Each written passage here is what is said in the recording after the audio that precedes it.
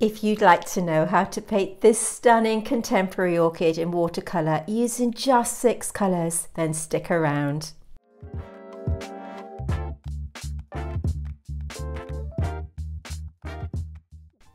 So as usual, I begin by tracing down my line drawing like this, and there is a free traceable line drawing for this with the reference photograph in the Facebook group, details of which I will put in the description box below. Let's do a quick supply run through. The colours I'm using are yellow, scarlet, cool pink, purple, French grey and indigo, but if you don't have these colours, use the nearest that you have, and I'll explain why a little later. So I'm using mixed media paper today, and all the materials will be in the description box below. So we're going to start this painting by working wet in wet. So I have 2 puddles on my palette here, one of which is just plain water and the other I'm adding French grey. Now if you don't have a light grey tone, you could use a really watered down version of any black that you have. This is just going to form the base colour of our orchid. So to start with, we're working wet on wet, and I'm applying just plain water to each petal where we want to drop the paint in like this.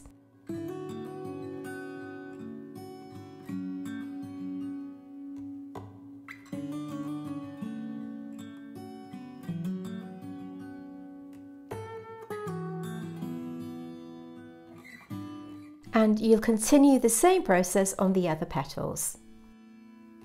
Once they're dry, I've cleaned down my palette, and I'm going to add just 3 drops of water to my palette like this. The first one is going to be cool pink, and I'm mixing this to sort of medium consistency here. Use whichever pink that you have within your palette that's quite vibrant, and again a purple colour like this, and we're going to be dropping these in one by one, again wet in wet. So the third puddle that you see on my palette is just water, and I'm using my number 6 size spotter just to grab the water and drop it into the dried grey paint like this, and we are going to drop in the 2 colours, the cool pink and the purple, once this has dried just a tiny bit. This will mean that we have a really soft blur. So you apply the water only where you want the paint to go. So using a smaller brush, this is a number 2 size spotter, but again just use the brushes that you have, and I'm dropping in these paints into this damp water, and you can see how it splurges into this really natural looking blurred effect. And just switching between the 2, paying attention to the reference photograph. As I said earlier, we will put the reference photograph and the line drawing in the Facebook group, and I'll put details of the group in the description box, and do consider joining us there, where you can post your finished paintings and get some feedback if you want to.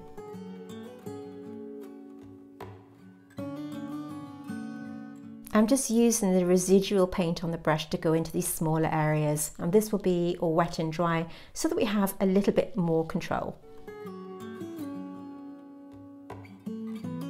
I recommend that you watch this video all the way through so that you can see the watercolour layering process and watch it come together, pushing through that kind of awkward stage that you get with watercolour. Sometimes you think that it's wrong, but actually if you carry on going, you'll see how it comes together.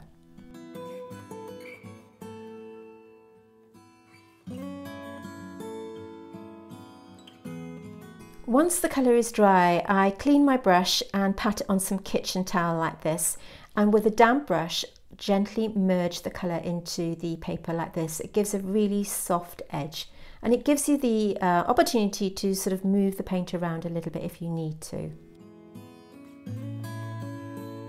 So we're going to be building up this watercolour with various layers. So layering watercolour and watercolour glazing, whereby we paint another colour on top of a colour that we've already applied to give it a different shade. It really works well with botanical art or botanical painting. So I'm continuing the process here on the other petals, exactly the same, applying the water and then just dropping in that paint.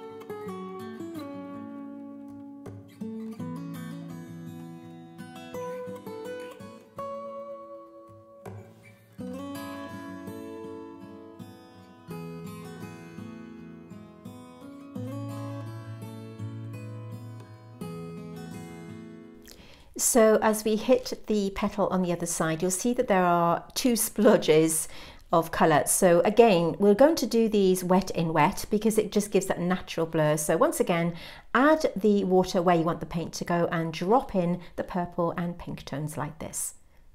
You can mix them up, it doesn't really matter, as long as you have some sort of depth of colour on there and a little pattern that you can work with a bit later on. Remember that these are just our initial washes and they will be built on as we progress through the watercolour painting.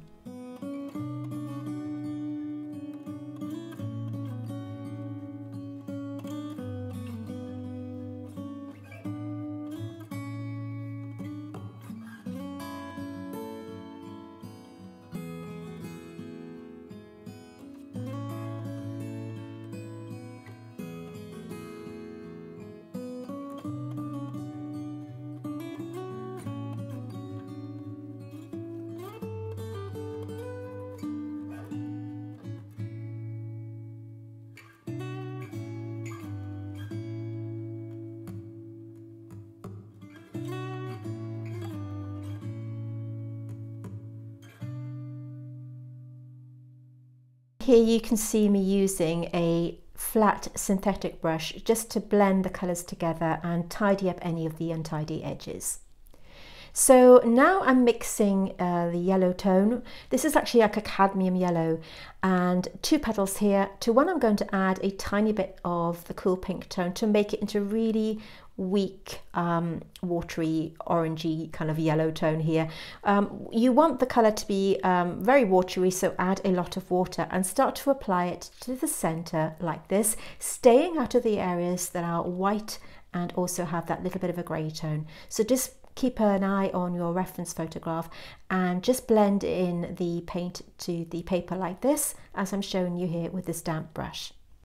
So I said at the beginning of this tutorial that use whatever colours you have, and I say this a lot because colours vary considerably from brand to brand. For example, these paints I'm using today are by Mungyo, and the colours are very different to the colours of the same name by a brand, say Winsor & Newton. So they do vary quite a bit, and also I have chosen these colours because I want everybody to join in with these tutorials. Very often I hear people say that they've listened to a tutorial and they may have to have such and such a colour, and you may not have that within your palette. So use the nearest colour that you have. Now I've created a colour chart that I find really useful, and I'll put this in the information card on the top of this tutorial so that you can see how I match my colours to the photograph. So you don't have to have the colour that I'm saying, just use the colour that you have within your palette. So you can see me just dipping in between the plain yellow colour and the yellow with a tiny bit of pink. Again, just looking at your reference photograph. Now I'm going to be mixing some cool pink here with some of the yellow tones. So you wanted to have a bright sort of orangey colour here, and applying it to the central part like this.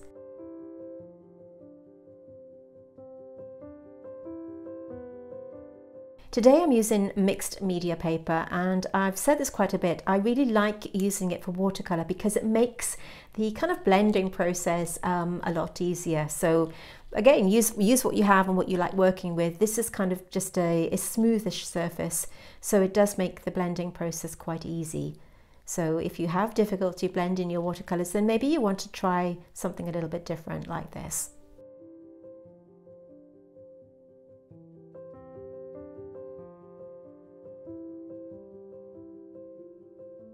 So I've chosen this orchid composition because it really kind of jumped out at me. It's a photograph that I took some time ago, and I thought it's a really lovely kind of contemporary botanical painting, which I know many of you like to paint. So I really hope that you enjoy painting this one.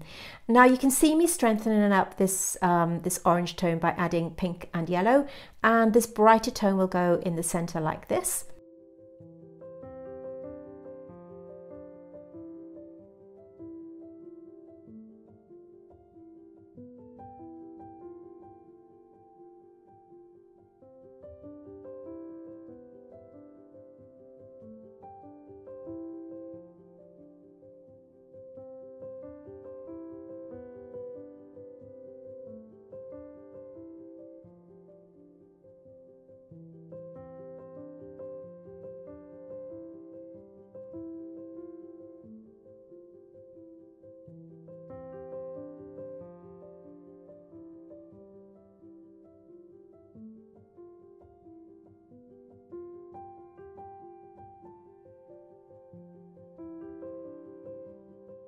So now that everything's dry, you can see I've mixed this really dark purple colour by mixing indigo, a bit of everything, indigo, yellow, pink, to get this kind of vibrant dark mix. And you want the paint to be thicker at this point. You don't want it to be kind of watery as before, but it's really important that the paint is movable. You don't want it to be a dry wash. It has to be kind of gloopy. That's a good adjective to describe it. Sort of, it needs to be movable, but really, really dense in colour. You can see me using a smaller brush to apply it here. Again, paying really close attention to the reference photograph. So going back to the burgundy mix, we have purple, I think a bit of indigo, a bit of pink and a bit of yellow. Of course, if you do have a colour like magenta within your palette, you could use that.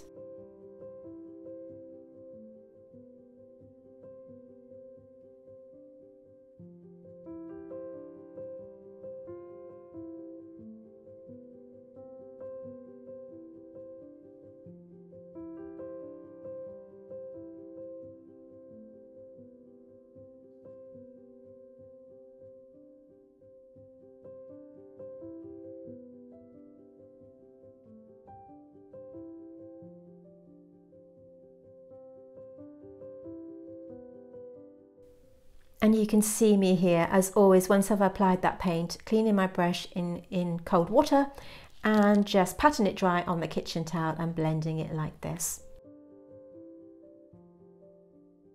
And you can see just how I'm wiggling the brush to create a sort of texture within that petal by using sort of circular motions to pull that paint where I want it to go.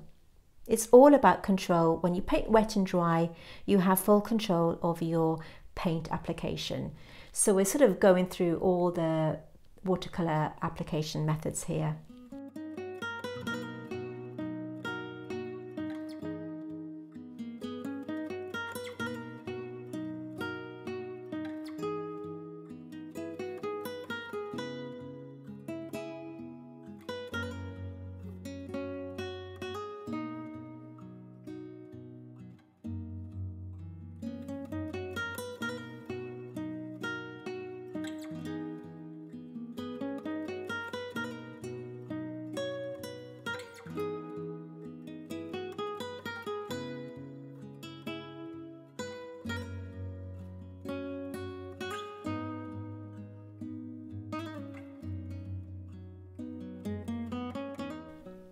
So just dropping in this burgundy colour here, and you can see how I'm using the brush to kind of pull it around to create the illusion of this petal being not flat. So you want it to look three-dimensional, and by creating this curve you can see how it makes you think that this petal is curved like this. So once again, blending it into the existing dry wash.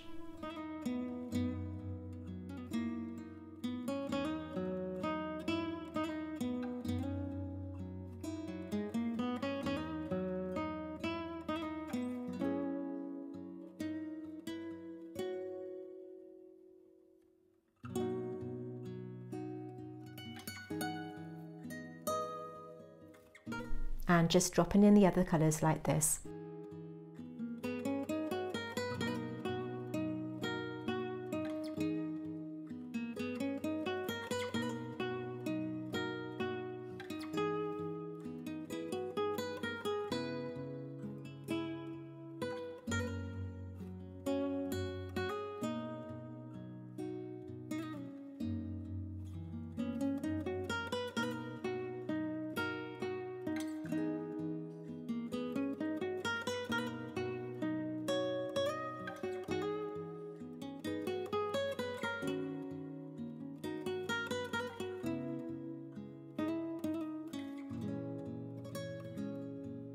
I'm using my number 6 brush to just add a plain water glaze to this, and I'm just using a really, really light touch. What this will do is it will help all the colours merge together and just give it a sense of uniformity so that we can build up on these colours once they're dry.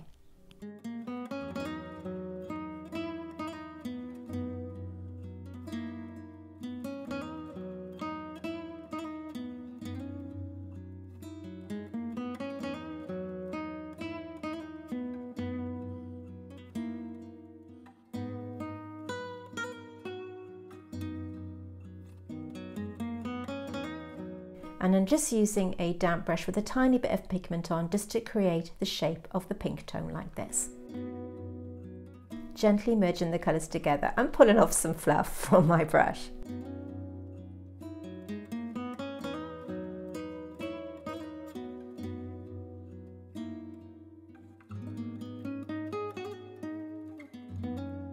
Using the very tip of my brush to work around the centre.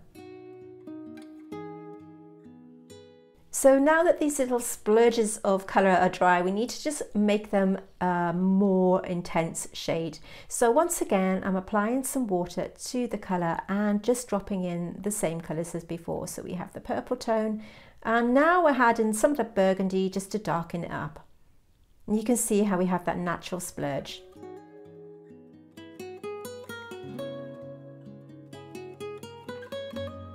You kind of want it to smudge out into that existing layer so that it looks really sort of soft and blurry. So you can see how I'm just using the tip of my brush to pull that colour into that damp paper.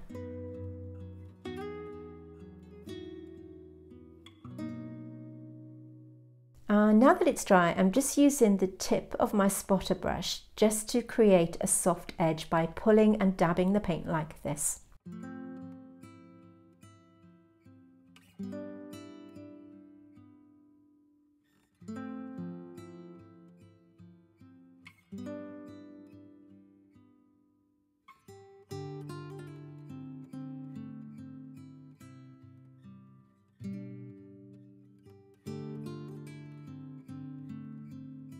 So I'm using the burgundy mix with a 0 size brush to sharpen up the base of this petal here. You can see that by outlining the petal, it really sharpens it up and again soften that inside edge with a damp brush.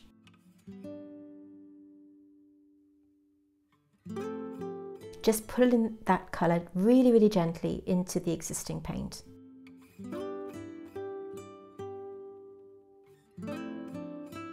And on the other side with a pink tone.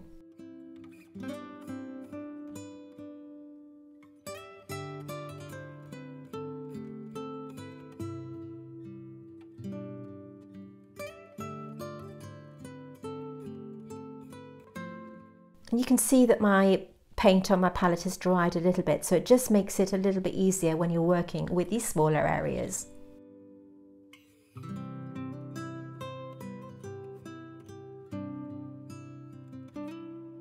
Using this kind of wiggling motion to merge these colours together as before. And just using my flat brush to tidy up that edge. And you can see how I'm using the existing paint on the paper just to pull up a shape like this. I'm not picking up any more pigment at that stage because I want that shape of the vein to be really natural.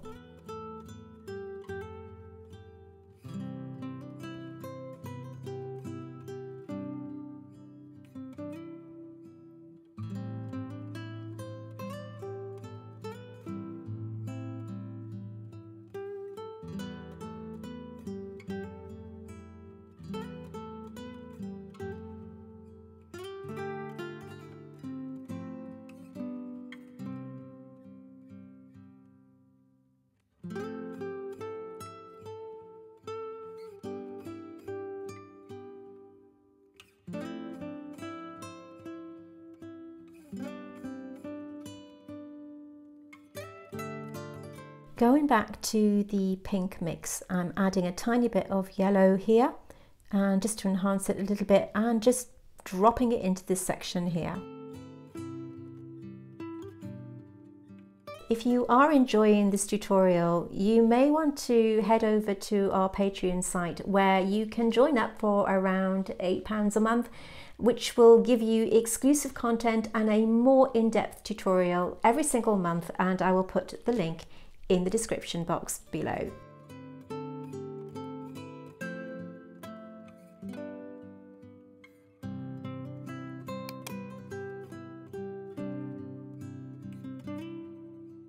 By the way, if you are enjoying this video, do give it a thumbs up. It really does help to support me more than you realize. So just give it a thumbs up and do consider subscribing if you haven't already and hitting that bell notification, because I do release a brand new video every single Tuesday.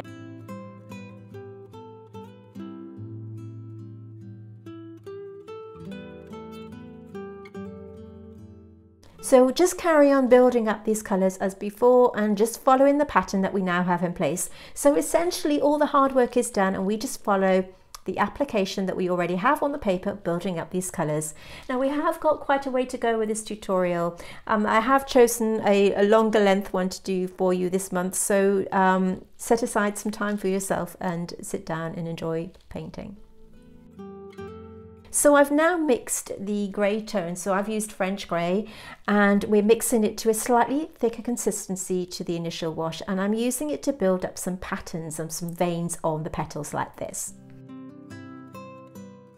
Just kind of following the natural curve of the petal.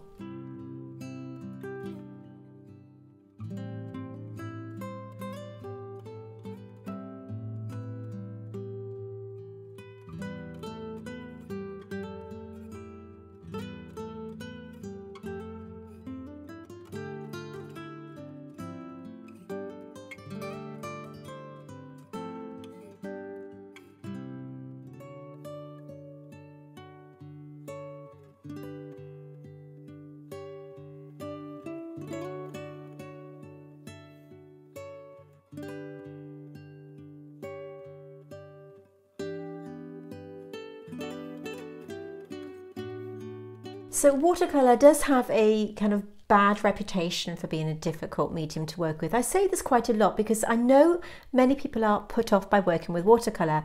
So if there's anything that you struggle with within your watercolour painting, drop it in the comments below and I'll see if I can help you out with any of your watercolour queries. So here I'm adding the grey tone just to some of the areas within the plant, as you can see, and this is just by paying close attention once again to my reference photograph. We want it to look three-dimensional and not flat. This is why we're adding these grey tones here, to give some depth and form to the petals.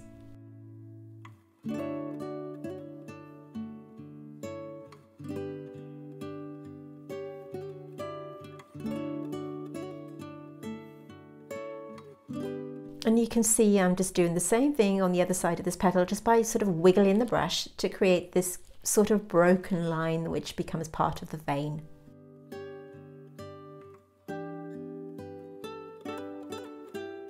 It's all about building up those watercolour layers just to make them really jump off the page.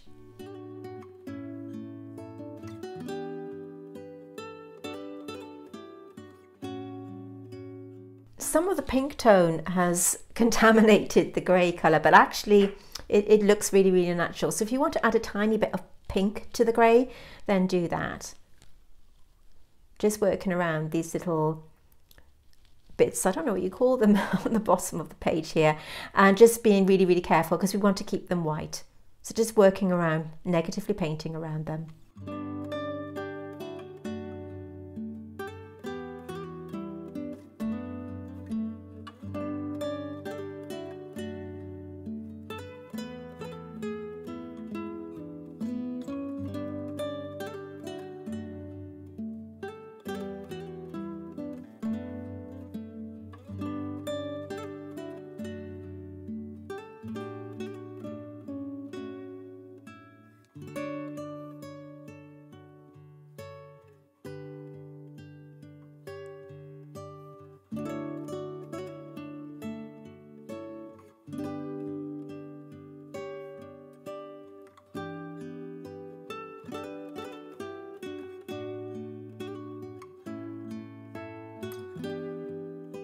I'm just adding a tiny bit of the grey colour here to this central part, and now a little bit of burgundy to enhance the orange colour that we've applied underneath. Now by blending this burgundy tone into the orange, it really makes it look as if that kind of orange colour is glowing through underneath, which is why we applied that orange colour first.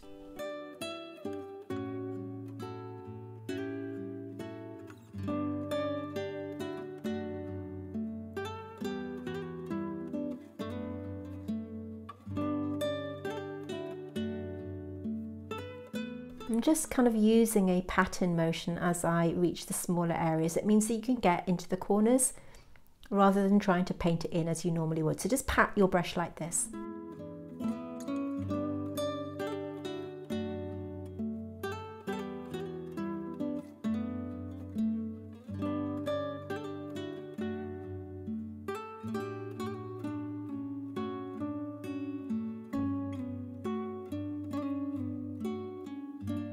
And the same on the other side.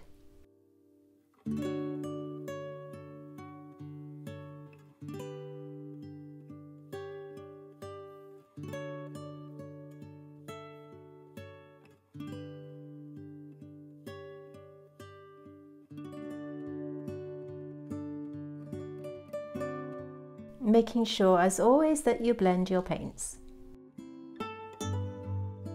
Now at this stage it's still looking a little untidy, but we have got some more work to do on this painting.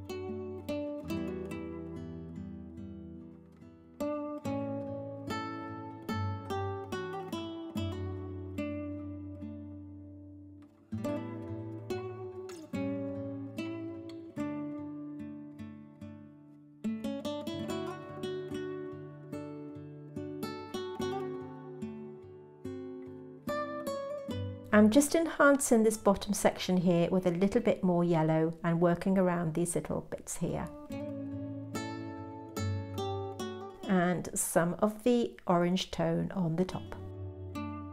I really must learn the names of the plant, the parts of the plant.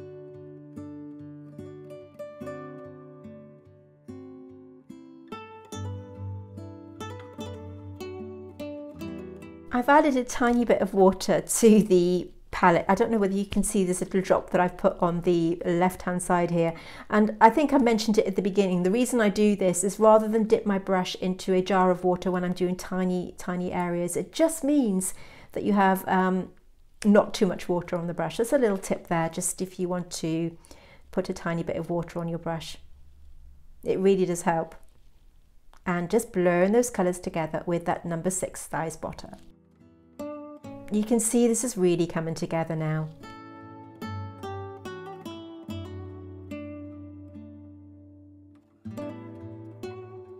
I'm adding a tiny bit of grey to this section here, and then I'm going to drop in a little bit of yellow just to take away the whiteness and give it some shape and form.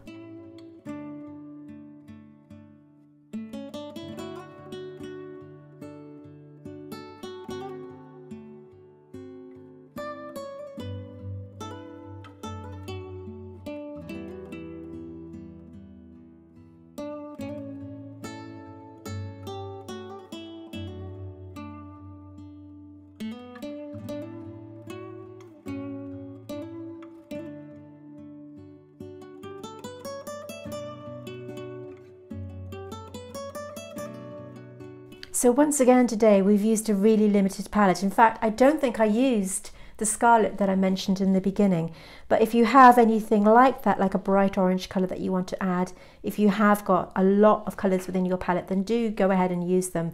I just wanted to try and simplify the process for you if you haven't got an awful lot of colours within your kit.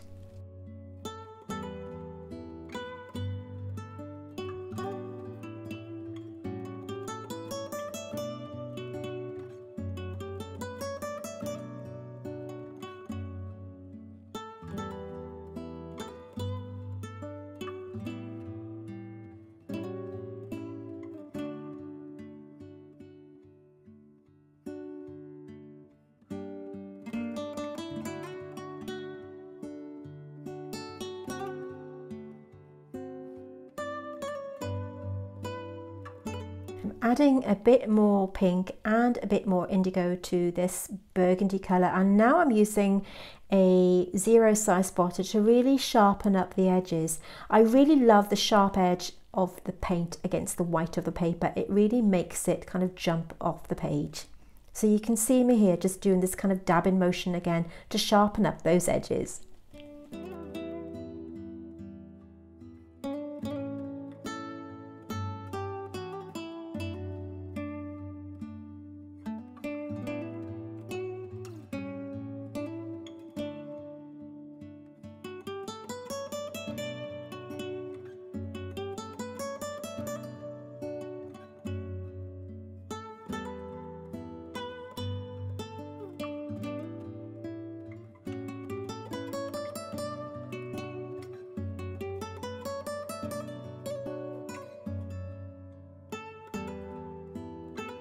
Using the pink and purple tone, I'm now going to drop in a little bit more colour to this petal on the left hand side where I felt some of the blurring. We have lost some of the colour, so now we're just dropping that back in to enhance the colours that are there already.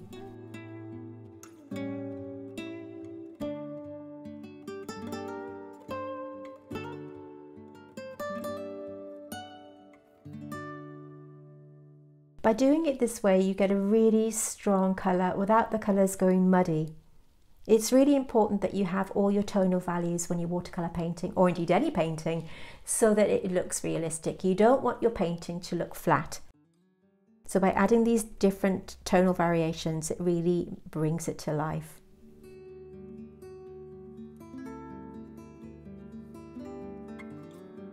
So completing the process on the other side, and now I'm adding again the really soft grey pink tone and just applying it where I feel it's needed.